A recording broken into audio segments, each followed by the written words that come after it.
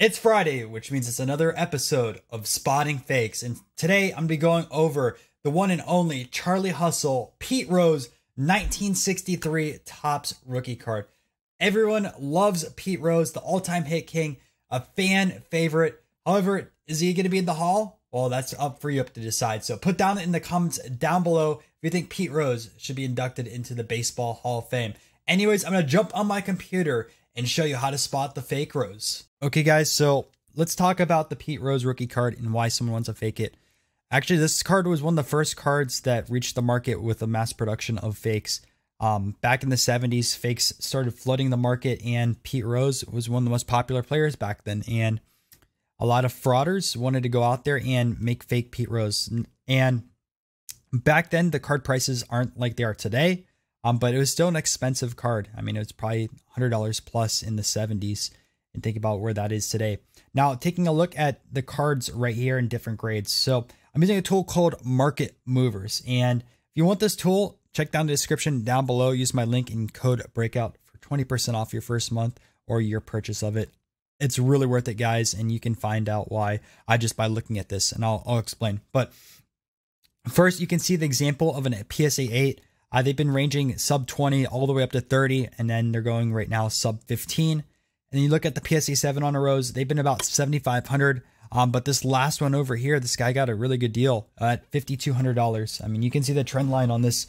They've been going up, up, up, up, and then this one went down. So whoever got this at 5,200 did extremely well, because you can even look back a few months ago, 5,600 was the cheapest one. So congrats to whoever got that one. But you can see if a 7 selling for $5,200 or $7,500, an 8 selling for, let's say, 20 grand on average, can you imagine what a 9 or a 10 go for? So when you're buying this card raw, be very careful. If it looks really good shape, there's a reason why someone didn't get it graded, whether it's trimmed or whether it's a fake card. And again, this is one of the most fake cards in the hobby. So with that being said, let's take a look at a real example and talk about what it has. So the fakes at first glance look really, really close to a real example, but there's a lot of notable differences. So let's start taking a look at the Rose. First thing I like looking at is the cap. So there's a lot of different ways to take a look at this cap. Now, a real one is going to have this black line around the C of the Cincinnati logo, and then no line around the cap.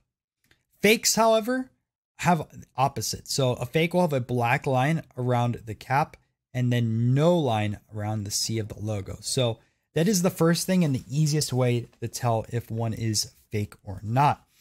Another thing I like taking a look at is the chipping of a card. So 63s were very, very prone to chipping. And you can see over here in the corners, even this 5 has a lot of chipping.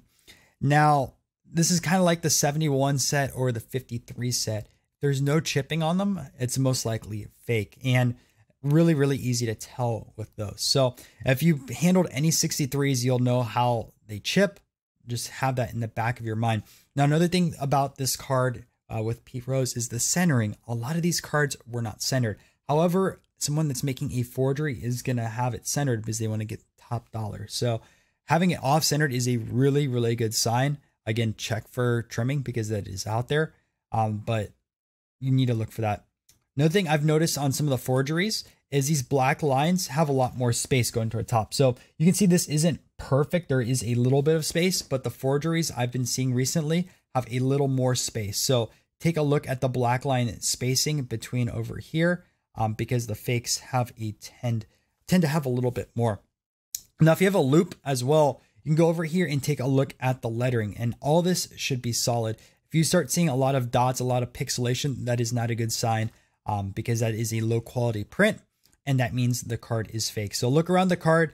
The only pixels you should be pretty much seeing are the faces over here. These should all be solid lettering.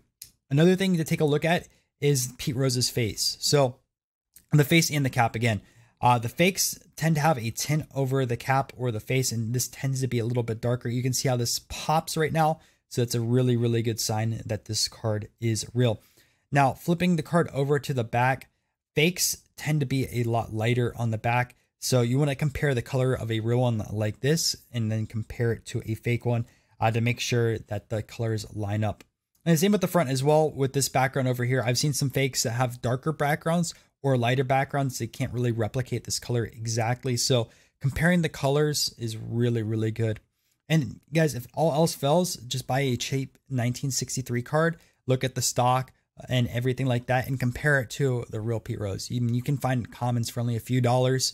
Finding a Pete Rose is at least a couple $100, even at a very, very low grade. So just buy yourself a 63 common and compare it before you make that decision. You don't want to be scammed out of hundreds, if not thousands of dollars. Anyways, guys, I hope this video is really, really helpful. If it was, make sure to leave a like and subscribe. I'm still working on my book, Spotting Fakes. I hope to have it out during the summer. And when I do, I will let you guys know. It will be down in the description on every video, and I'll be making an announcement on the channel. So let me know what you guys want to see me cover next week in the series, whether it's a hockey card, a football card, or a basketball card. I have a ton of cards already researched, and these videos can be made pretty fast. So I'll catch you guys in another video. Thank you.